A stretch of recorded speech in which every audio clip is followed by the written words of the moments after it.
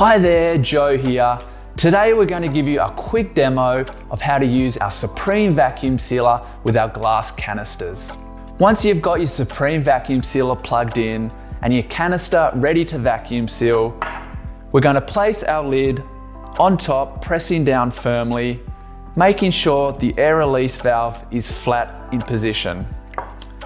Then grab your hose connector, placing the end into the air port on your Supreme vacuum sealer and push down firmly so it's fully inserted. Then place the open end of your hose connector over the valve, and we're going to press down firmly for 2 seconds while pushing the canister button.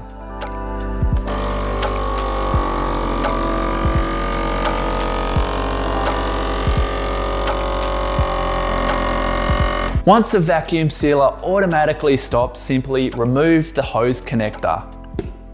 And it's that simple, your canister is vacuum packed, ready for storage. I hope that was helpful. Thanks so much for stopping by the Luvele kitchen, and we'll see you again soon.